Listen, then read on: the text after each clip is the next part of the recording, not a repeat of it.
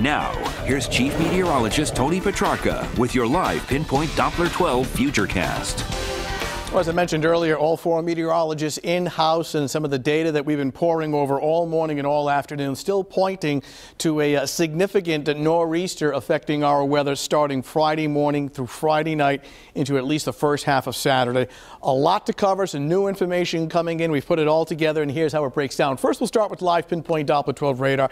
Just sort of set the stage, because clearly if you have plans to be outdoors this evening and overnight, there are no weather problems. It's simple. It's just cold and dry. We're not seeing any precipitation. Had a couple of flurries try to come through earlier this afternoon, but sunshine. Nice to see that glow on the western horizon during the 5 o'clock hour. Temperatures today well above freezing, topped out in the mid to upper 30s. Temperatures now between roughly 35 and 37. So winter storm watch for the entire area. By terminology, that means 6 or more inches of snow likely.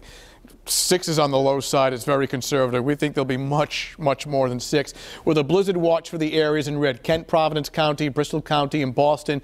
To meet blizzard criteria, it's not so much the amount of snow, but rather wind speed and visibility.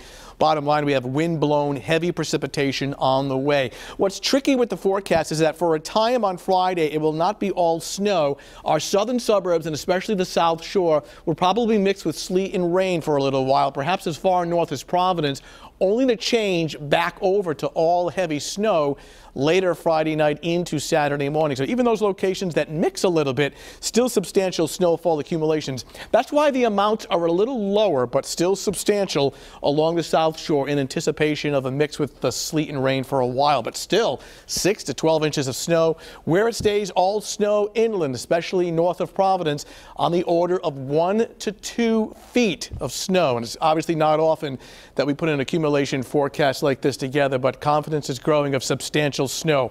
More on Friday in just a second. In the meantime, temps in the mid-30s. Will head down into the teens during the overnight. Should turn much colder.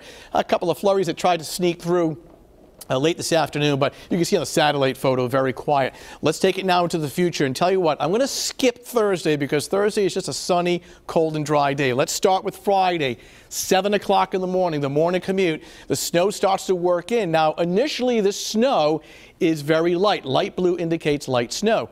Noontime, you start to see some darker blues. Mid to late afternoon and towards the evening commute, the dark blues and purples indicating very heavy snow. Later Friday night, a little bit of mixing of sleet and rain along the South Shore, but then it changes back to all snow late Friday night into the pre-dawn hours of Saturday morning.